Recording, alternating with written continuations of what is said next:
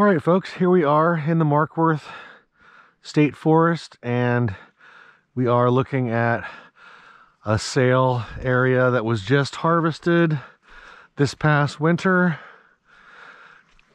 And we're gonna go take a look at a couple things here, mostly the road abandonment, and look at how we manage streams on secondary and tertiary roads like these that are into the units, and how we abandon temporary culverts that we put in during these types of projects, so that we can reopen the stream and have it be a more natural flowing stream. And it's much better for water quality and fish and all kinds of things. So we try and practice that. We do have kind of a fresh road cut here, which is pretty typical soils here in the Marckworth, at least at this elevation. We are pretty similar elevation to where we were a while ago over in the southern end of this forest at the 16 penny harvest. And I'll just point out here before we get trucking up the road here, you can see this lens of material right along the ditch line here is compacted material. That's different than this much gravelier or sandy material. You can see here it's our, look at that, classic compacted glacial till.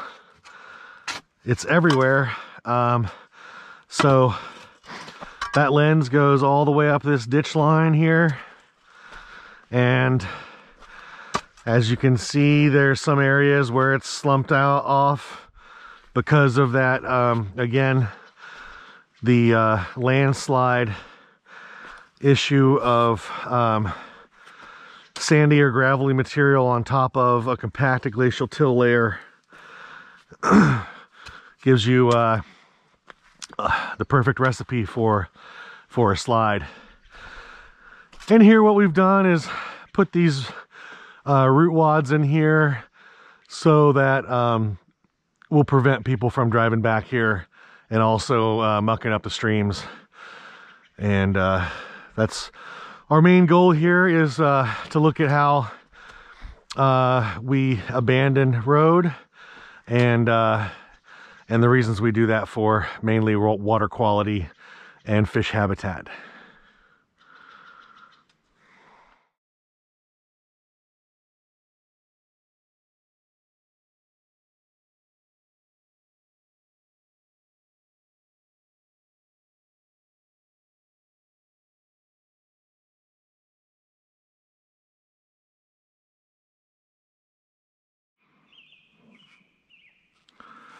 All right, folks, we have walked up quite a bit here, probably 80 vertical feet or so from where the truck was parked, at where we started there at the bottom of the road here.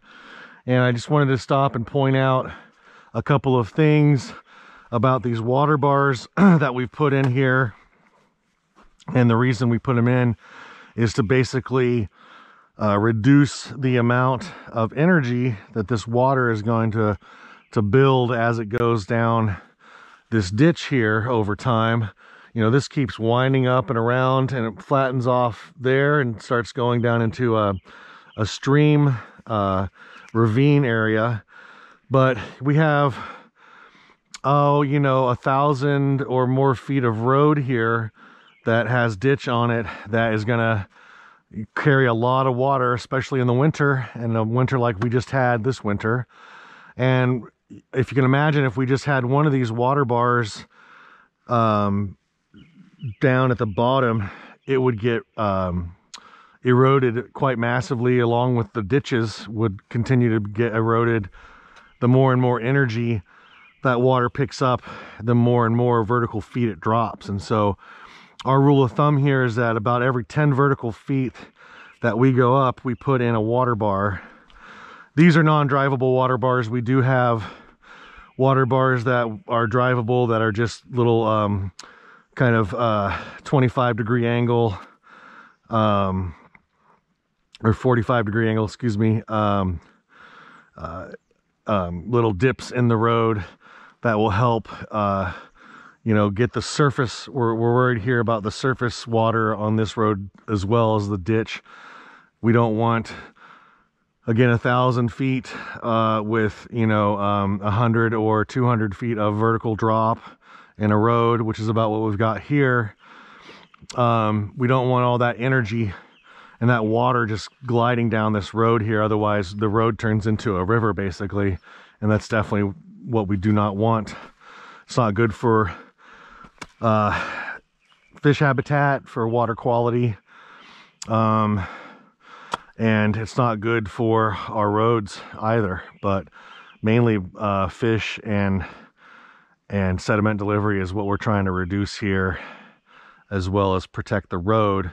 You can kind of see in the road cut here, this is a rare opportunity to get a fresh road cut like this. You can see it's got surfacing material on it. This is like a cross section here of the road. You can see the 4-inch or so, a little bit smaller material. And then you can see this one has a lot of natural material in it. In fact, you can even see it looks like some buried root over there on the right-hand side. And then it gets into the ballast material below that, which then eventually ends up at some point hitting the compacted glacial till material that is about at the ditch line here. Here's some that's on the side of the road, not as hard as others, but you can see how that material is not going to let water percolate through. And there's some compacted glacial till down here in this ditch. So we're going to go up a little bit further here and take a look at a major stream that has had the culvert pulled out of it.